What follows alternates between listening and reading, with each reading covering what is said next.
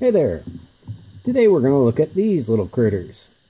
These are little data cartridges for the controlled data mass storage system.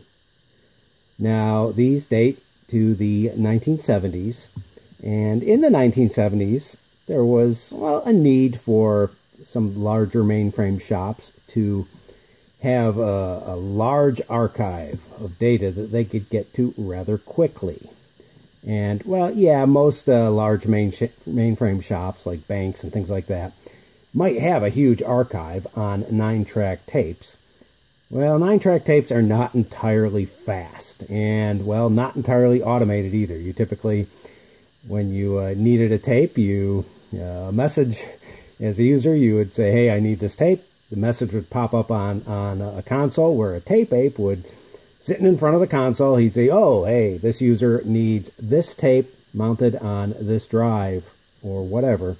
Well, you have to get off a seat, go back into the tape library, find the tape, come back out, mount the tape, and away you go. And who knows how long that took. There were a couple of robotic 9-track tape systems, but by far, it was human-powered. Anyway, various vendors wanted to get this automated and get the speed up. And when you think of mass storage systems in the 1970s, most people would probably immediately think of the IBM 3850 mass storage system. That was a huge device that hooked onto, well, 370s basically, and allowed for a gigantic amount of data for the time to be accessible fairly quickly using specialized cartridges and robots. Basically, robot arms that would pick these special cartridges and zip around and stick them in the drives, and things would just be so much faster. Now, the thing that most people don't realize is that Control Data also gave this a shot. It was not a terribly successful product, but hey, they had to give it a shot.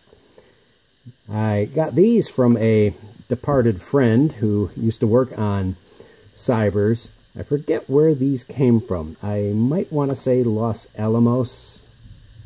I'm not sure. Sandia? I don't remember, but unfortunately, good old Dave is gone, and well, he left me with these.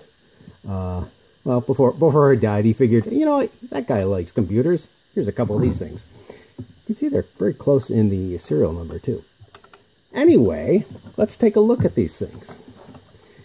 Now, these here are actually magnetic tapes.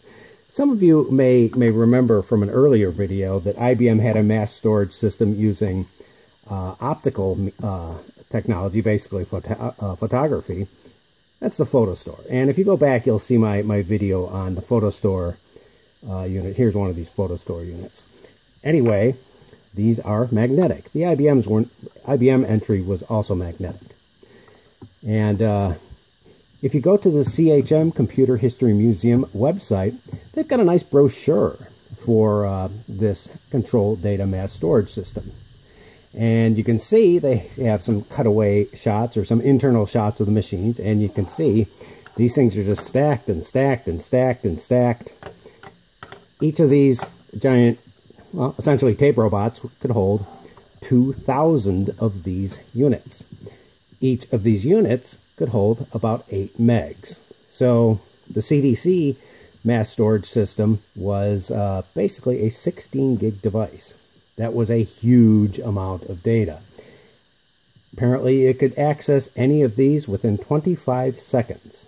So, like I said, much, much faster than, well, a 9-track tape library. The IBM entry, I don't have an IBM mass storage system cartridges, but they were very similar. They were a little bigger. I think they were about as long, but maybe about 2 by 2 inches. Those hold 50 megs, I believe. But these are 8 meg devices. Let's open one up. Like I said, it is actually tape. You can see you have a couple of hubs here. And yeah, they even put their logo on the hub. It's got a little door, and the robot would grab onto the clips, open the door, and start unwinding the tape. And there is the tape. Now, normally this would spring back shut, but it's a little gummy over the years. And I don't mind actually opening this up because, well, I don't have one of these mass storage system machines. And, well, there's rumors that they only sold 4 of them. So I don't believe there are any survivors. So I don't mind opening up a tape. You know, who knows what data this had on it. Maybe super secret stuff, but hey, you know, whatever. But door opens, and you can see the tape. That's the leader there. But there is indeed a little bit of tape in there. It's not very long, but it sure is wide. I have no idea how many tracks this was. There is a lot. Quite a lot. It is supposed to spring shut. But like I said, it is kind of gummed up. So yeah, the robot arm would go and know where each cartridge was in the matrix of cartridges. Pull it out, put it in the unwinding system mechanism, where it would open the door, unwind the tape, and spool it up into, basically, I believe it was a vacuum column drive. Just a very, very odd, wide, short vacuum column drive for very high speed. So there we have it. Just more little bits out of the control data vein of the mine. Yeah, there's still more to come, but I will get back to the IBM stuff, and eventually the Burroughs and the UNIVAC and all the other stuff. There's a tremendous amount of videos to make if I want to show off all the neat things, the stuff that I've accumulated over the years. So, yep, I'm still extremely busy, so I will try and get videos up. They might be little shorter ones like this, but I will try to get them up as I have time. All right, well, if you have any questions, just leave them in the comments. I can maybe do a little more research on this. I don't know a whole lot about the mass storage system. I encourage you to go and go to the CHM website, and if you Google around for it, you'll find control data mass storage device or something like that. And they do have a nice color, scans of a nice color brochure from CDC in the mid-70s, and it does show, well, okay, the machine's kind of boring. It's a very large Harvest Gold Tan box, although I think I might have a little wood grain on it. Oh, so 70s. Anyway, I encourage you to go look at that for maybe a little more information.